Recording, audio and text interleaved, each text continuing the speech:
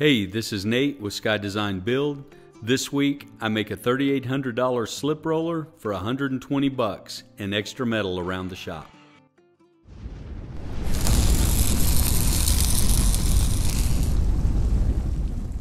So I have a client requesting a way to flatten reclaimed corrugated material. I told him I'd figure it out, made a few calls, and got prices back at $3,800 for a roller heavy duty enough to get the job done.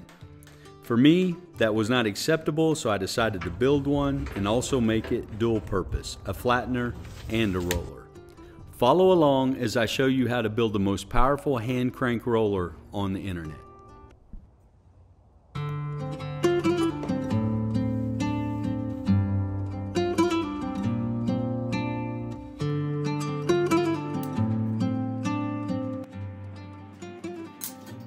One side of this upper roller I need to make removable. I will explain that later when you see the finished product. But to do that, I am going to be bolting it down through with these pieces. And because of the pressure, I'm going to need to put some gussets here. So that's just explaining what's going on here. I've made a couple of changes down here. I'm fixing to plasma cut this, then I'll do the other side because they need to match exactly. Here's a 4-inch plate that I have that will be going here for extra reinforcement because this is going to be extremely heavy duty. And I will go ahead and end up welding this to this plate before I drill the holes because, again, everything has to line up perfectly or you're going to be out of round and it's going to be squirrely. So just explaining what's happening on the sheet. Now we'll head over to the plasma cutter. All right, here I'm using a Hypertherm PowerMax 30. If you don't have a plasma cutter, then of course you could do it with a 4.5-inch grinder or equivalent. The plasma cutter just makes it a little bit easier. I'm using a piece of angle iron for the guide to help make that cut as straight as possible.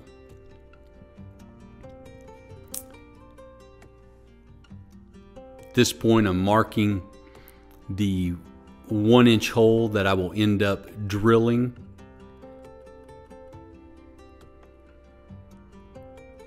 Using my new Walker Turner drill press, kind of proud of that. It's 1951 model. I kind of prefer the vintage tools, but it does a good job getting through this 3/8-inch plate. After drilling this hole, we will have sides that we can cut down to and give us a slot.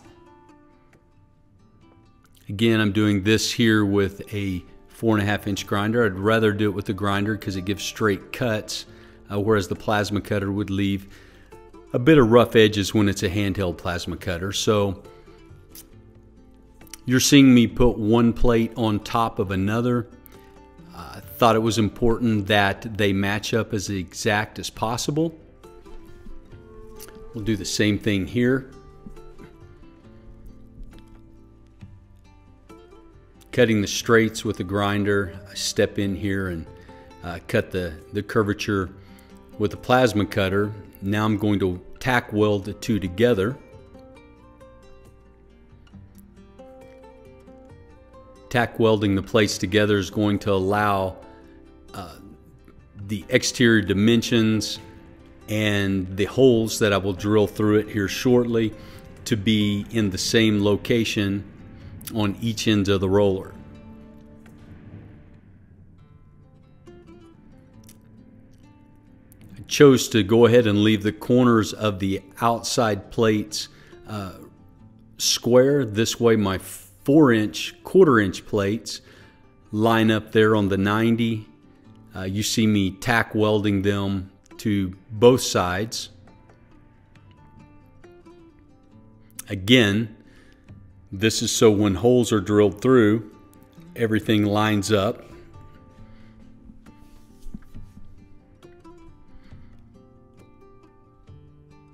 I learned here I didn't want to be a machinist. Drilling 1-inch holes through this plate is quite daunting and creates a pretty good mess. Lots of oil, lots of shavings.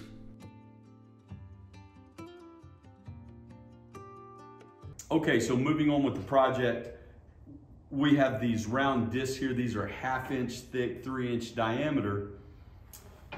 Our pipe is 3.5 inch OD. I did a little mismeasurement. These just slide in and out of the pipe. I wish they were a tight fit. They're not. If we were having this plasma cut or laser cut, that would be one thing, but we buy a machine, but we're trying to do everything with hand tools. So these are pieces I purchased. So I'll figure out a way to make them slide in there perfectly. So I've seen a lot of these builds where when they go to crank, everything's a little out of centered, and I'm trying not to do that, trying really hard to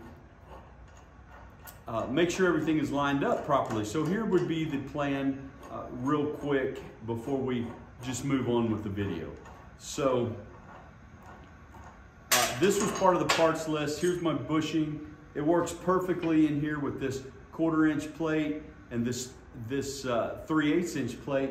So when it slides in, it mates up perfectly on the inside, which is what I wanted. And then we have this 3/4 inch grade 8 bolt, slides right in there like so. It's going to end up going through there. This is just a mock-up, right? Here's our, these are inserts for the ends that's going to ride up against this plate, so I want them nice and flat. I've already drilled a 3/4 inch hole in the middle of this, which I'll show you exactly how to find that center here in just a moment. So this is going to slide over this, and then if you can imagine the pipe going over this right here, and inside of that pipe, this will be, we want a nut inside of here.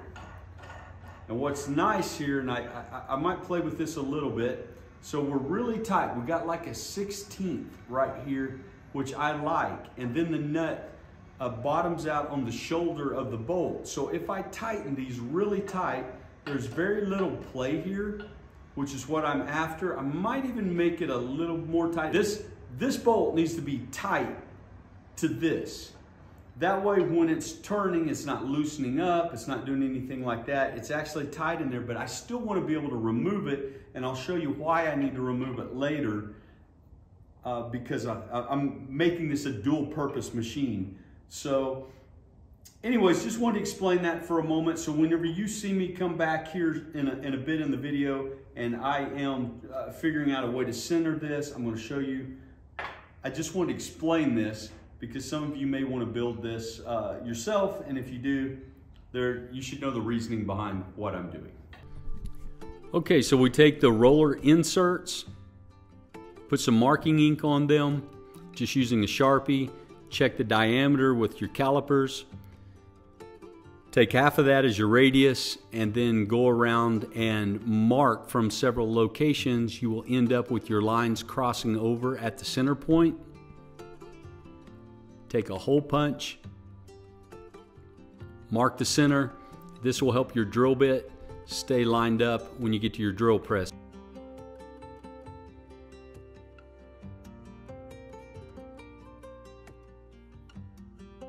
The little insert there into a drill press vise,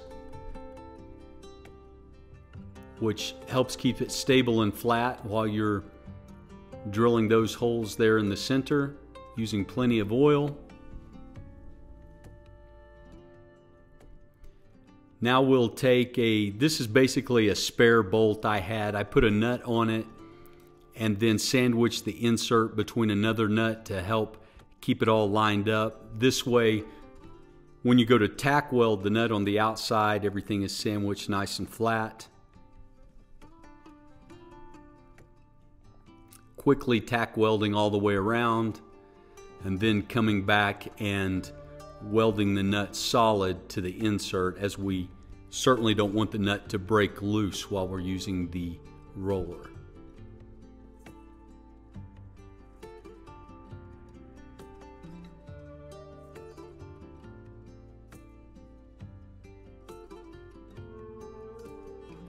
Now out for a quick quench.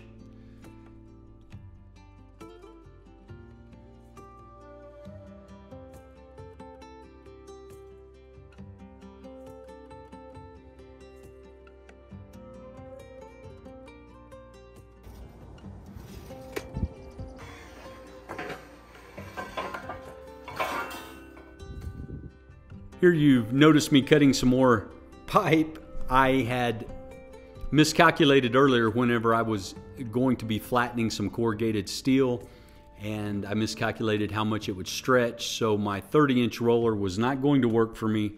I needed 36-inch rollers, so I had some more spare pipe. So here I'm cutting several new pieces, and just want to make sure you use a level here so your cuts on the end are as straight as possible. Quick cleanup on the pipe outside versus in the shop. It helps keep the contaminants down for breathing. And hopefully the 36 will work fine and I won't be back out cutting a 40.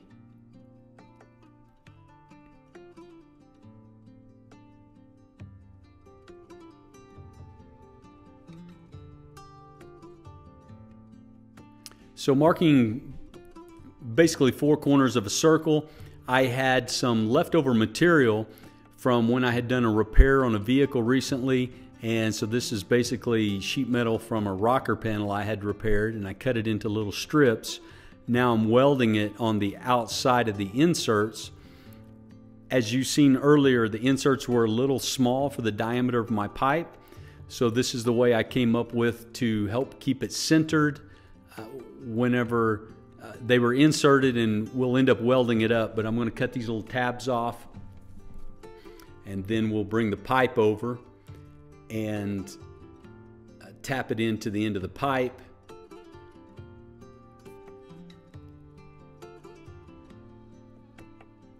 Which gives it a nice, similar to a press fit. If you were cutting these or building your own or having a machine shop do it, you just want to make sure that the OD of your insert was the same as your ID of your pipe. The way I'm doing it, I have pressed them in or tapped them in, but to make sure it's nice and flush, I'll use my caliper. I let this hang out 1/4 of an inch, using my caliper all the way around to make sure that all the way around the pipe, it was 1/4 of an inch, or otherwise it will turn out of round. The 1/4 inch, why I left the 1/4 inch out, is to give a place to a weld. I didn't want my weld to be the proud point and rubbing up against the sidewalls of the roller. I preferred the insert to be close to the rollers, the way there was no grinding or hang-ups. So I've tack welded around it very quickly. That way it doesn't draw on me. Otherwise, you know, if you put too much heat on metal, it'll pull it one way or another. But this way, tack welding all the way around allows me to come around and put a solid weld all the way around the piece and be nice and strong and as centered as you can possibly get it without turning a roller like this on a lathe. Now here's a quick mock-up. Got one roller done. Actually, there's several rollers that are completed here, but you didn't need to watch every weld that we made. So what I'm doing is trying to line everything up and make sure that it turns as centered as I had hoped. So you might see a smile on my face there. That was just showing that we're not out of round, we're actually centered. The little idea did work by adding the metal strips around the edge. So putting in the second roller, going to check to make sure it turns true also, and tightening up the ends worked really well, that the nuts, that the shoulder of the bolt bottomed out on the nuts, so we're able to keep them really tight. I've clamped down here a piece of aluminum, and it doesn't have to be aluminum, it was just a rigid piece I had so I could slide up the 2 ends of the roller up against it to make sure everything was nice and straight. And I have taken a couple of pieces of angle iron and put them in place, and I will tack weld them to the outsides of the roller. Always be sure to tack first. Tack everything together first that you possibly can before you put any welds of any length on there. You'll be sorry if you don't, usually, because it certainly will move on you.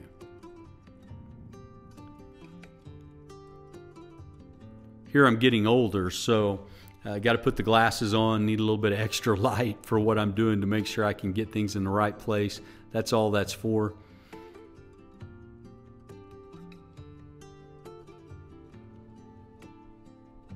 The glasses are kind of a pain. Off and on, off and on, off and on.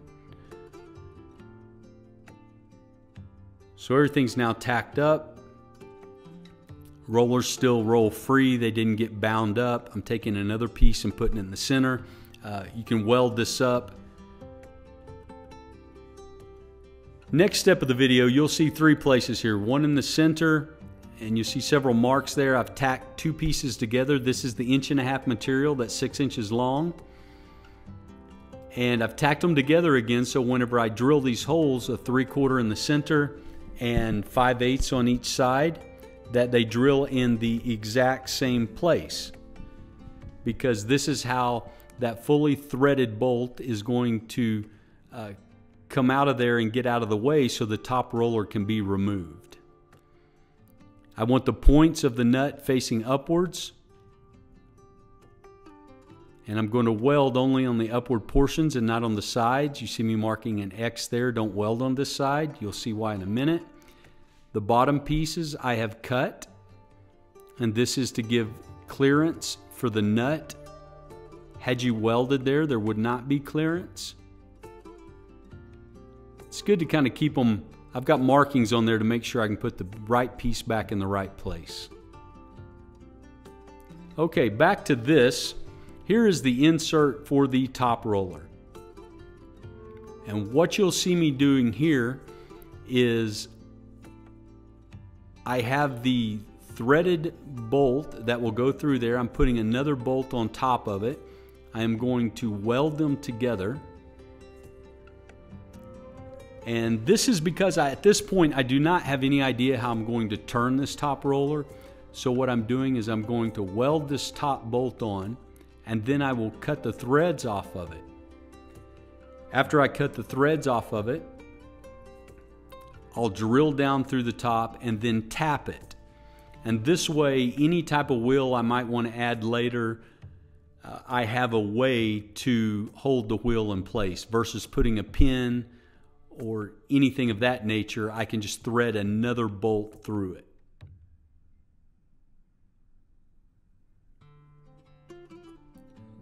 So we're tapping. You notice there, kind of tapping the top of it. It doesn't need to be real deep. I just wanted to add the top bolt head to it. It's not a grade 8. It's a little easier to drill, a little easier to tap.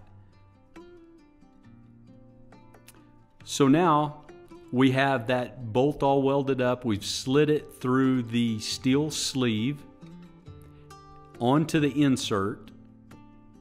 I'm sorry, yes, onto the insert. And there's a nut already welded to the back of it.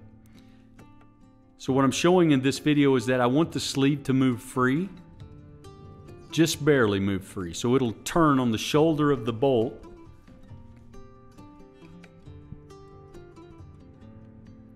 When it's being pressed upon by the fully threaded height adjustment bolt that we'll put in shortly. See how it turns free there?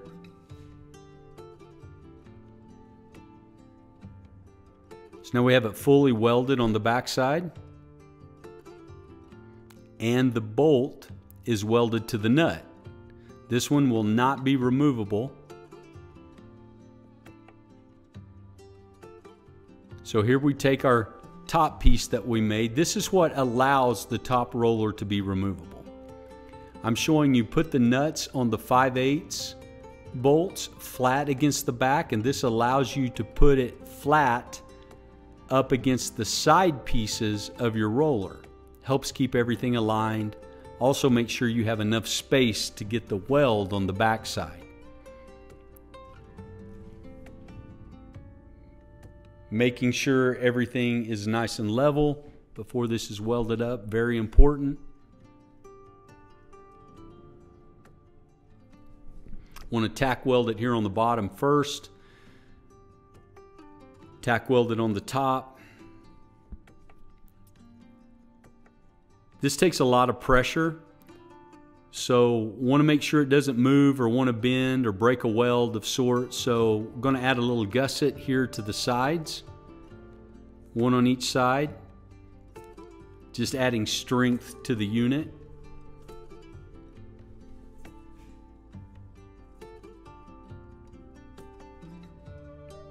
So we'll tack weld them on first. After everything's done, let's remove the top piece here that has the nut welded to the bottom of it, which gives you a free place to weld those corners. Now everything's nice and strong and won't move on you, and you kept your clean corners there.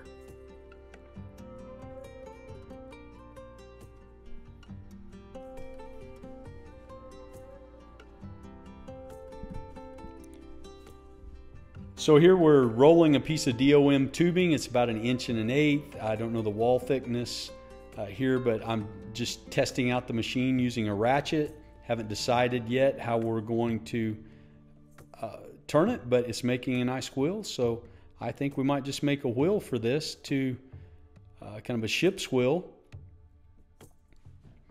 to be able to turn the rollers back and forth. Looks like it'll work good.